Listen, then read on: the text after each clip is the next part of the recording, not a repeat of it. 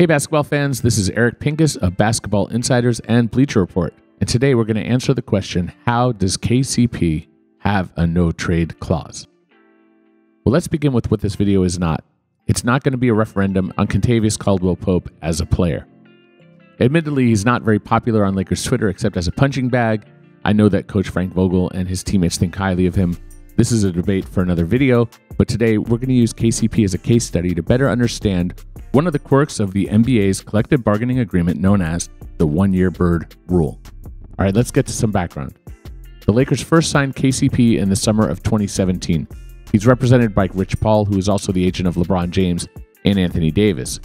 When LeBron signed up, KCP was rewarded with a second one-year contract, followed by another deal this summer for 2 more years. But there's a catch, and we'll return to that point momentarily. Before we get into the why, it's worth noting that KCP's situation is not unique. Several players have similar veto power on trades, like Vince Carter of the Atlanta Hawks, Rodney Hood of the Portland Trail Blazers, and even fellow Lakers JaVale McGee and Rajon Rondo. None of them have a true no-trade clause. In fact, no one in the league does. That's because, in part, players are only eligible if they've been in the league for at least 8 seasons, including 4 with the team that they're signing with. And KCP has only been in the league for 6 years, so clearly he's not eligible. So what gives? The answer lies in bird rights. Named after Larry Bird, Hall of Fame Boston Celtic, bird rights represent how long a player has been under contract. More importantly, they help determine how much a team can pay to retain that player in free agency. Rights after 1 year are considered non-bird. 2 years are early bird, and 3 or more are full bird. When KCP first signed with the Lakers, they didn't have his rights at all. Instead, the team used cap space to sign him for $17.7 million. After the year was finished, they held his non-bird rights, which allows a team to give a raise up to 120% of his previous salary. For KCP, who made $17.7 million in his first year, he would be eligible for a $21.3 million contract. Instead, they re-signed him for 1 year at $12 million. In July, the Lakers held KCP's early bird rights, which allowed the team to give him an even bigger raise at 175% of the previous salary, which would be $21 million. Instead, they reached a deal starting at $9.3 million using the Lakers' cap space in a contract totaling $19 million, but we're going to use the numbers without almost $2.5 million in unlikely incentives. Where things get sticky is the player option on the second season. From the league's point of view, KCP has a 1-year deal with the right to extend that contract for another season. He'll have to make that decision before next July, but since he may be a free agent, the 1-year bird rule is in effect. All right, so let's get right to the heart of the matter. When a player is traded, their rights travel with them. For instance, the Lakers have Anthony Davis's full bird rights, which will allow them to pay him a maximum salary when he hits free agency, presumably this summer. But the collective bargaining agreement does not want to encourage teams to re-sign players for 1 season with the sole intention of trading them before the deadline in February.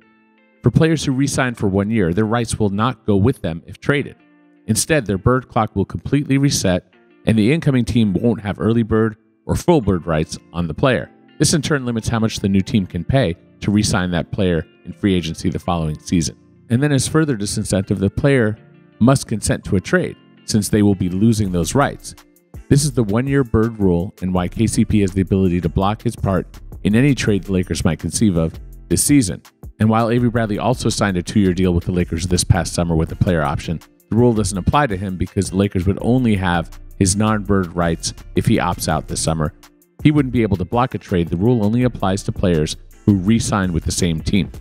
As far as KCP, if he opts out of his deal this summer, he'll be eligible for a new contract with the Lakers starting at roughly $35 million. If he's traded, his new team won't have full bird rights. Instead, with non-bird rights, the most they can pay him is almost $10 million.